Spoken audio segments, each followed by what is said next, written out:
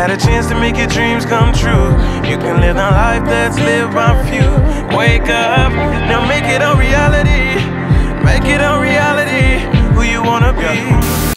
What's up, vlog? Thanks for tuning in to another episode of Become Better Daily with me, Echols, sharing my stories and insights, inspiring you to be the best version of yourself. Quick message today. It's been a really heavy week around a lot of tough topics for me personally.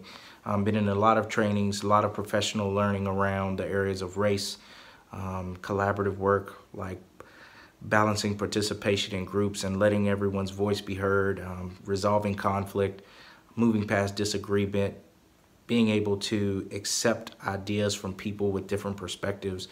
And I had the chance to co-present with a friend, colleague of mine this week. And during breaks and lunch, we had a chance to catch up and have some really deep conversations around like family, relationships, acceptance, forgiveness. And it really brought this message forward for you all today, for me. And that message is like, we all have problems in relationships from time to time. We all have like rifts and hiccups in the relationships that we have with the people that we love, whether it be immediate family or just those friends that have transcended friendship and feel like family or mean more to you than just a friend.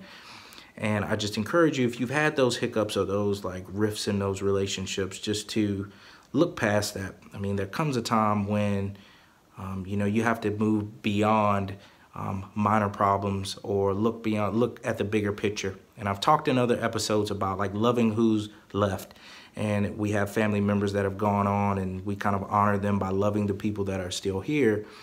Sometimes we have rifts in those relationships and just they aren't going according to plan. And it's always instances where we don't see eye to eye. You can't see eye to eye every single time.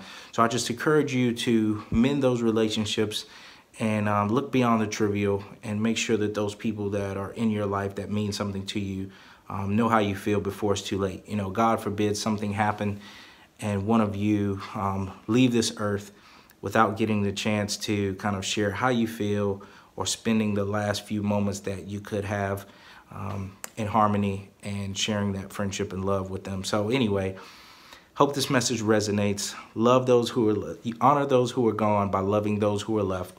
And if you've had rifts in your relationships or people that truly mean something to you that you haven't spoken to in a while, reach out to them, be the bigger person, let them know how you feel, that you love them, that you miss them, and that you want them to still be a part of your life. Hope this message resonates. As always, each day is a new opportunity to become better. I will see you all tomorrow. Peace. I remember when it all started, me and my brother trapping off the white and blue Impalas. You got the talent, but I got the dream. What you mean? He said, you know we